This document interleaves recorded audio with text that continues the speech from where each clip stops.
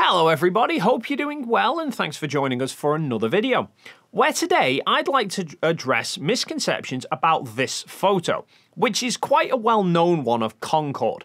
Now, I referenced this photo in one of my earliest flat earth related videos about 2 years ago, specifically for the fact that it is a photograph taken back in 1985 from an RAF Tornado, and it's a photo of Concorde at a cruising altitude of around 50 to 60,000 feet, and the horizon is clearly curved, which I brought up at the time to address a very common flat earth claim that the horizon is apparently flat.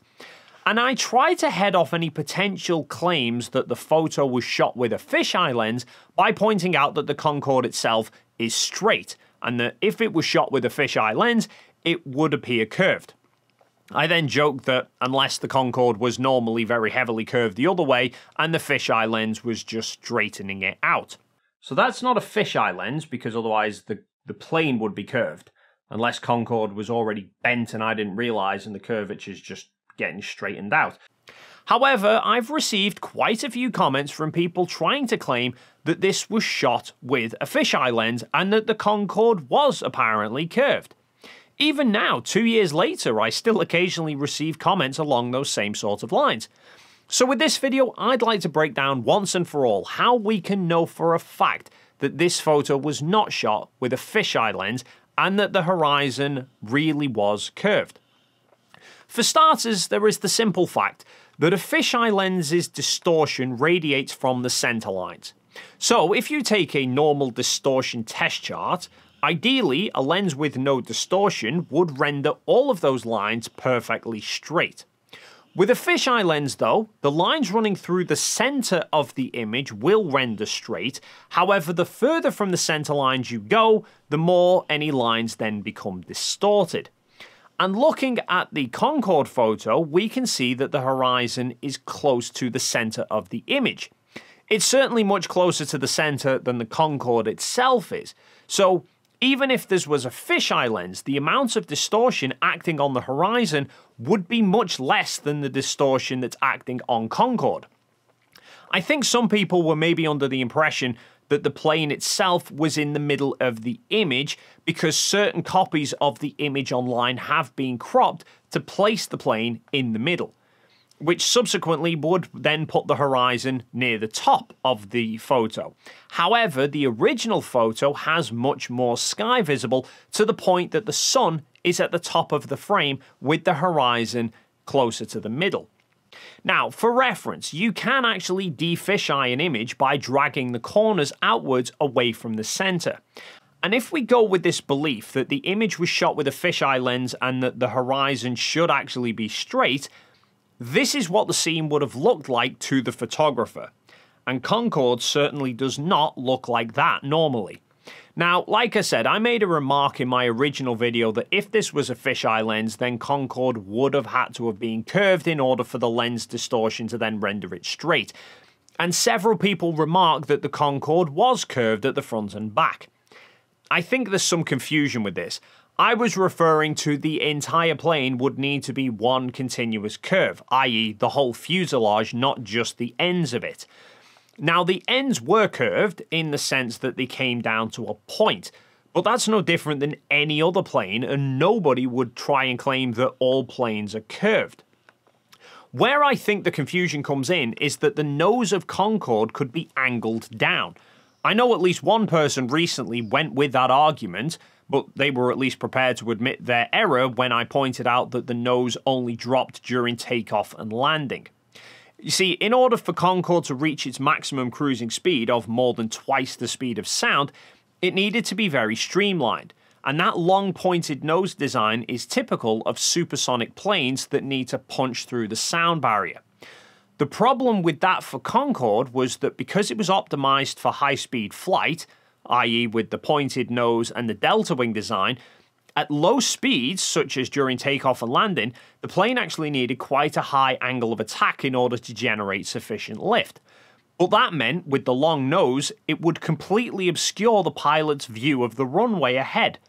So the front of the plane was designed with a droop nose, which would be dropped down for better visibility during takeoff and landing, and then it could be raised up to reduce drag once the plane was flying.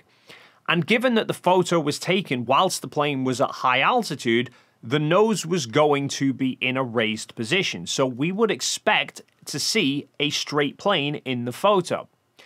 But now let's get into the nitty-gritty details of how we can easily tell that this was not shot with a fisheye lens. And really it all boils down to perspective. See, the job of an optical lens is to refract the incoming light such that it focuses it onto the camera sensor, or the camera film. Now, all optical lenses used curved glass to achieve this, because straight glass wouldn't actually change anything. The light would refract by an amount one way when entering the glass, but it would then refract by the same amount the other way when exiting. It would basically be like looking through a window pane. So, curved glass is needed, and with wide-angle lenses, this curve has to be very extreme in order to get such a wide angle of view channeled down the lens barrel. This inevitably creates circular distortion. So, lens manufacturers then use additional pieces of glass within the lens to try and correct for those distortions. However, this extra glass then makes the lens design more complicated, and inherently the lens becomes larger, heavier, and generally more expensive.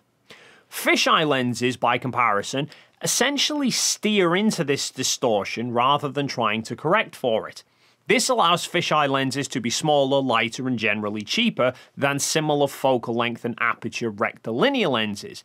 And you will notice a clear trend if you look for fisheye lenses. You don't get telephoto fisheye lenses. They're all short focal length, i.e. wide angle. Now, that presents a major problem for the idea of this Concorde photo being shot with a fisheye lens, because the plane spans most of the width of the photo. Concorde itself was 204 feet long. With a wide-angle lens, to get the front and rear of the plane at the edges of the frame would require the camera to be moved very close to the plane. That would be the case even with any wide-angle lens, not necessarily a fisheye lens. But that would then cause a drastic change in perspective, because, for example, if you are standing halfway down Concorde, 20 feet away from it, you would be 20 feet away from the middle of the fuselage. But you would have 102 feet of plane on either side, and at an angle. So the front and rear of the plane would be around 104 feet away from the camera. So that would put them 5 times further away from the camera than the middle of the plane. This would drastically reduce how big the ends of the plane appeared compared to the middle. Whereas, if you're 1,000 feet away from the middle of the plane, that would put the ends of the plane 1,005 feet away from the camera. So a much smaller difference, which would then give much closer respective proportions. This is what photographers often refer to as lens compression. Moving further away and zooming in brings the respective distances of the foreground and background much closer to each other in relation to the camera.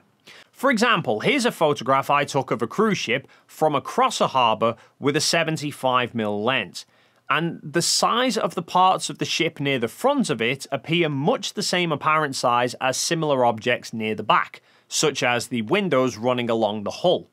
Here is that same ship, but taken from much closer with an 11mm non-fisheye lens. And you can see the proportions of the ship now appear drastically different. If we look at the Concorde photograph, we can see that the windows are similarly sized all the way along, and the doors in the middle and the front are also similar sized. The rear door on Concorde was physically much smaller anyway.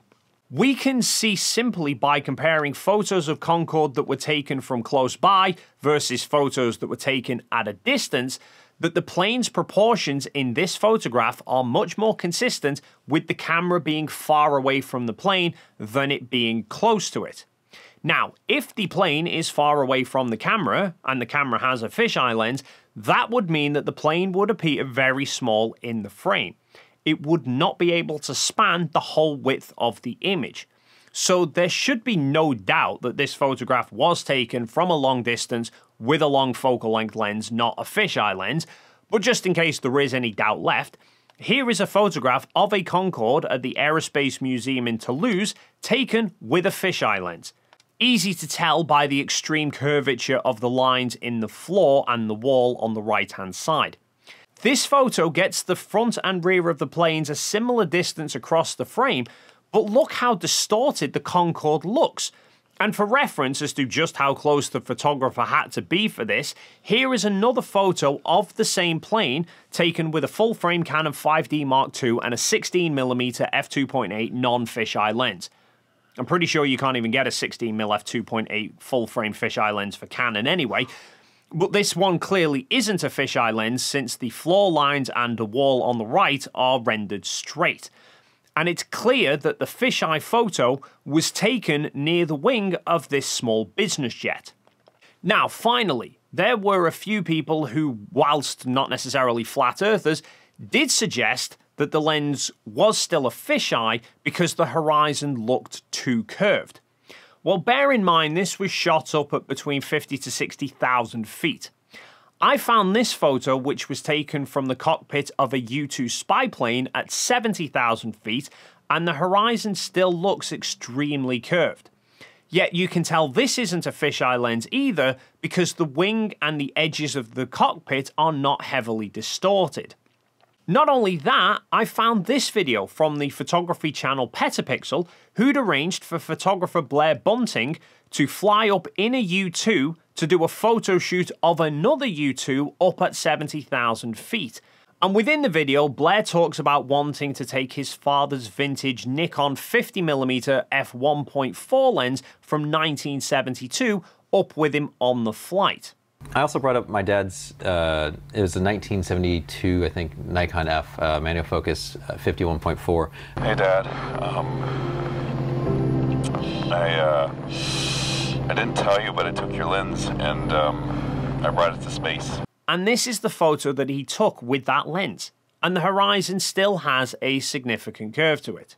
So hopefully that clears that up. This photograph of Concorde could not possibly have been shot with a fisheye lens, meaning the horizon was most definitely curved.